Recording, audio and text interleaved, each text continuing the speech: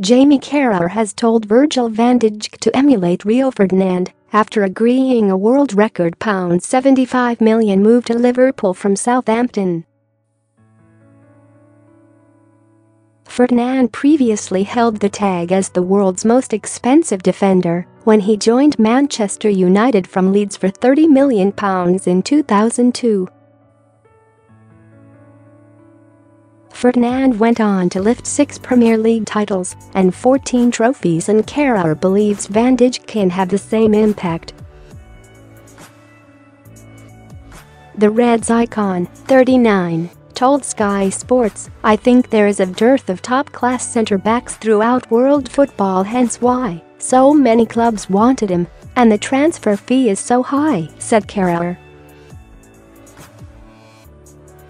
"People will look at the transfer that normally strikers go for, but as with any transfer fee, if he performs well and does his job, it will be worth it."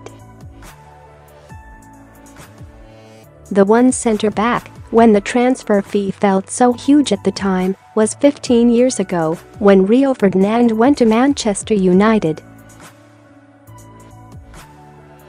But he repaid that. He was Manchester United's top centre-back, won trophies and was there for 10 years. That is what Van Dijk has to do, take Liverpool to trophies and be Liverpool's #1 centre-back for the next decade or so. The 26-year-old will join the Reds on January 1 from Southampton after agreeing terms over the festive period. The agreed fee for Van Dijk would represent a world record sum for a defender, topping Manchester City's deal to sign Kyle Walker in July.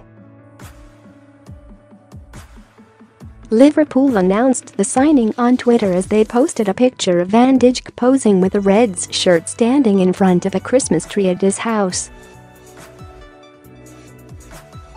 Van Dijk completed a medical on Wednesday after Liverpool and Southampton reached an agreement over a £75 million fee for the centre-back. Van Dijk will be assigned the number 4 shirt for Jurgen Klopp's side when he completes his transfer to Anfield from Southampton on Monday. Talks have been ongoing in recent days, with Southampton leaving the Dutch defender out of their squad to face Tottenham on Boxing Day as discussions came to a head.